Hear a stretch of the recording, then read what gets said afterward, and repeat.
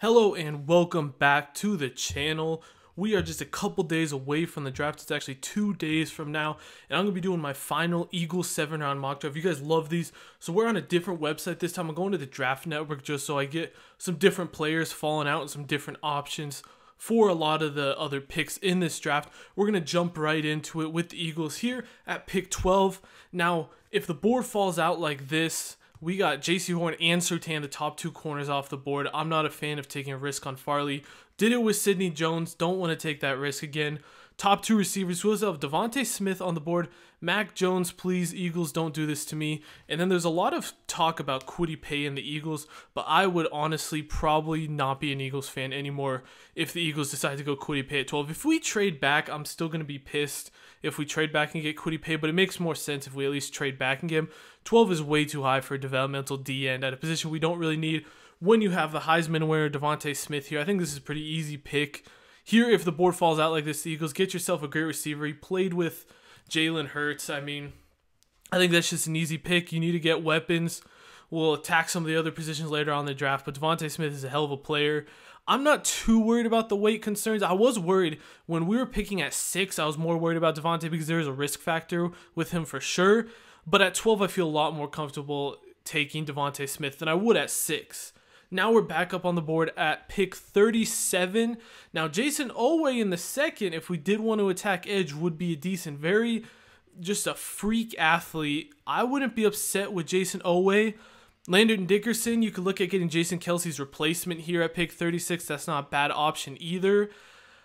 Corner class, I want to attack corner early, but the only guys I like maybe playing on the outside, Asante Samuel could. He's a bit smaller. He still has the traits to play outside. Kelvin Joseph could. Feti Melifonwu and Tyson Campbell could also play on the outside.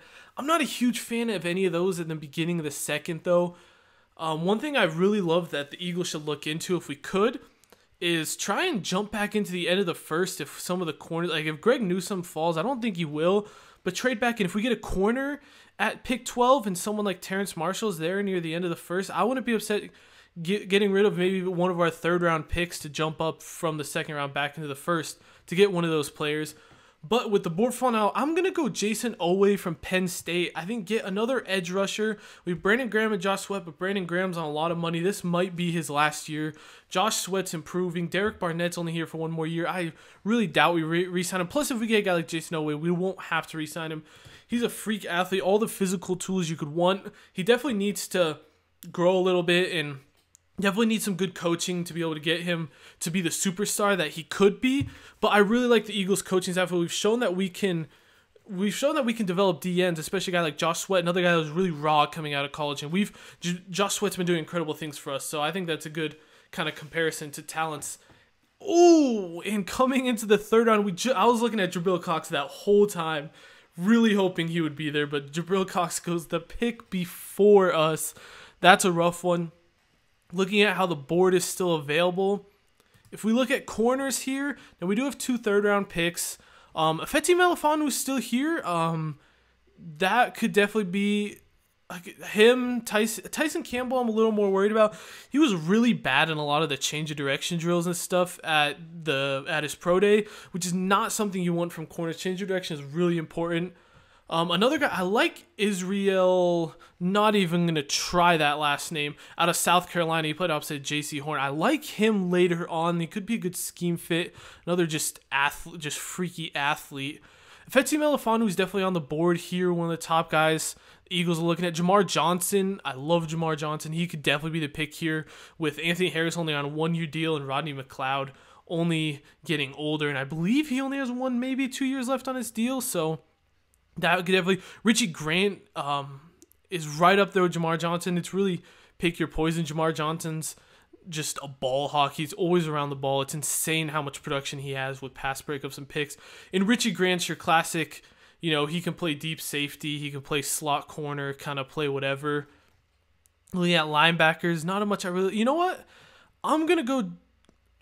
I'm gonna go Jamar Johnson here. I believe we were one of the lowest teams in picks last year. Our defense was just not creating turnovers. Get yourself a ball hawk and Jamar Johnson who will come in day one and get you turnovers from the start. That's what we need. Someone who can make a difference and get some turnovers.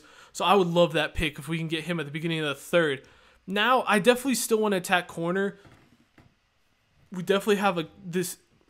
Israel Mukuamu is still here. You know, I'm going to get him. I feel like he's one of the few guys that can actually play outside corner later in the draft. And we need an outside corner. It might be I don't think it's too much of a reach, but we need a corner, and I'm going to get a position of need right there in the third for us. We helped out our secondary a lot. We have already gotten a receiver. Let's see what we can go ahead and do here in the later rounds. I still want to attack some O-linemen, a linebacker if one falls. And we could even use more receivers just because I could see the Eagles easily taking 2 receivers in this draft. So it kind of depends on who's there. Moving up at pick 123, we're here in the 4th round. Cam Sample stands out right away. Marvin Wilson is actually really interesting. We don't need another D tackle, but he was a guy who was very productive, had a great junior, redshirt sophomore. The year before, he was really good. It might have actually just been his true sophomore year.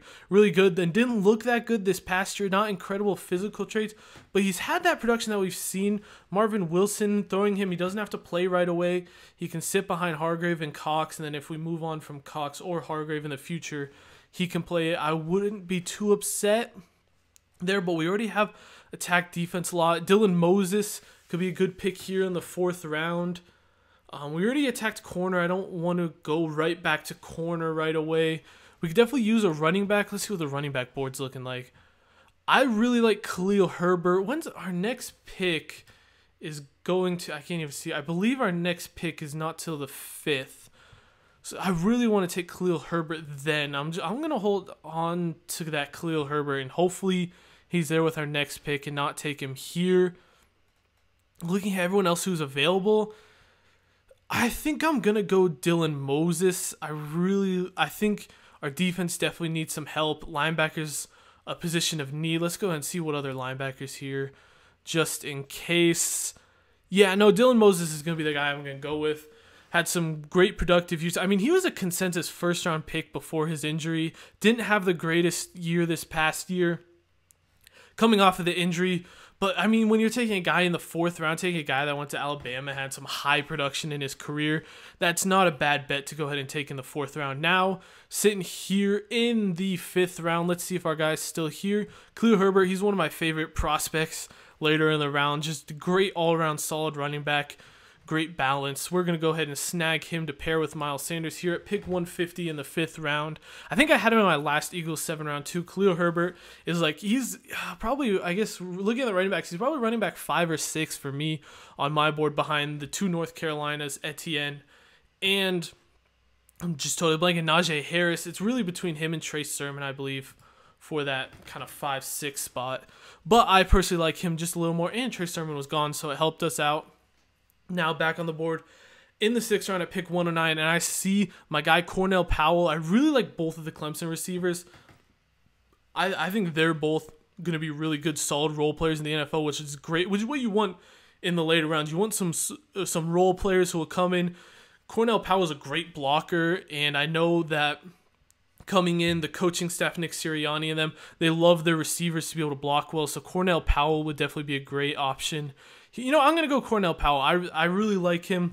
Like I said, the blocking is important to the Nick Sirianni and his coaches coming in. So I could definitely see this as a potential target for the Eagles, especially in the 6th round. Played at a big program, made some big plays. Good blocker, can get open. You know, it's just, he's not going to be, I would never see him as a top receiver, number 1 receiver. Doesn't have that upside, but he has a higher floor, and he's going to come in and be productive and get some snaps in year 1.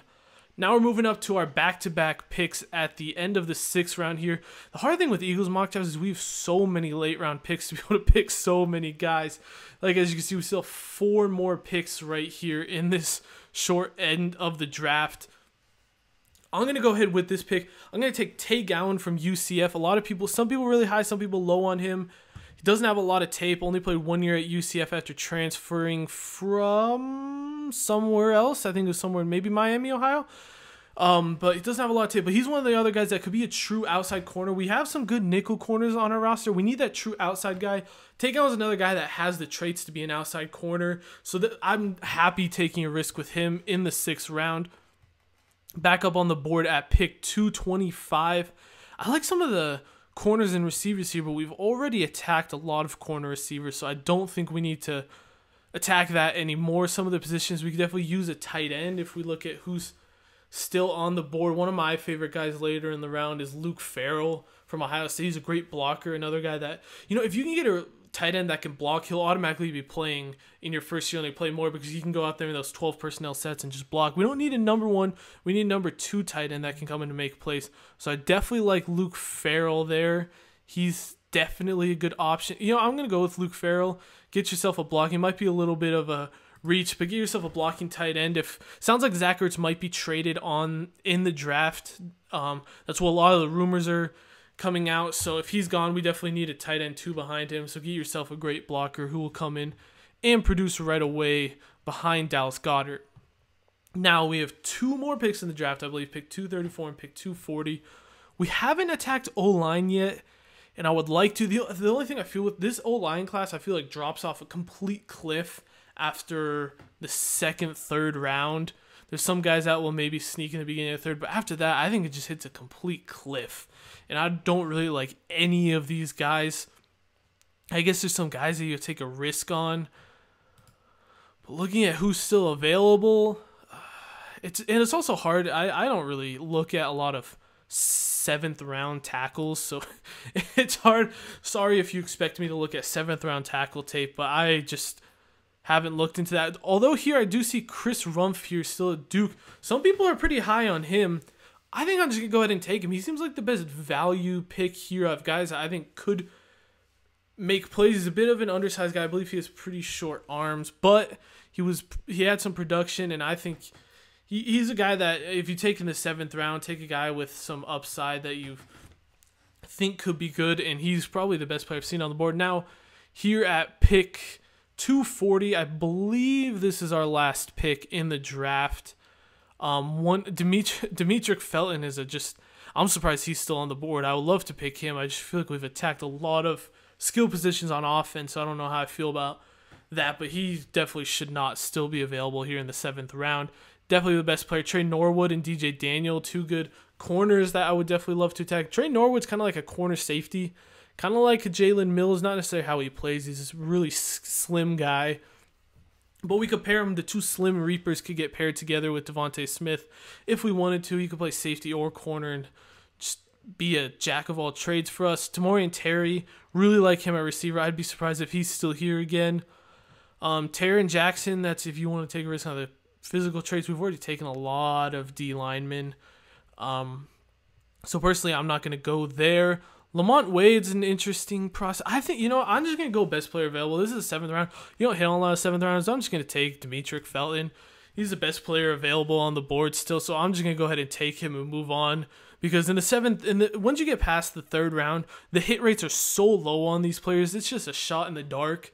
So I love just getting guys with physical traits and high upsides and just hoping something happens with them, because it's really so hard to just it's so hard to hit on 1st and 2nd rounders. Nonetheless, when you get down to 4th and 5th, it's almost impossible. That's why I think the Eagles should try and use some of these late round picks to jump up in these early rounds and get more value in the early rounds. But this is going to be the mock draft. Let me know what you guys thought of it. I thought this turned out pretty well. If the Eagles can come out with Devontae Smith, Jason Owe, Jamar Johnson, really these first 6 picks, those could all be home run picks. I love all of these picks. Devontae Smith, great in the 1st round. Jason Owe would be a solid steal. I believe he's definitely going to be a 1st rounder. But if he's there in the 2nd, I would happily take him. Hopefully you guys look forward to the draft on Thursday. I can't wait. I'll see you guys after the draft on Thursday. Get some more different position ranking videos. Thank you guys so much for watching, and I will see you guys next time.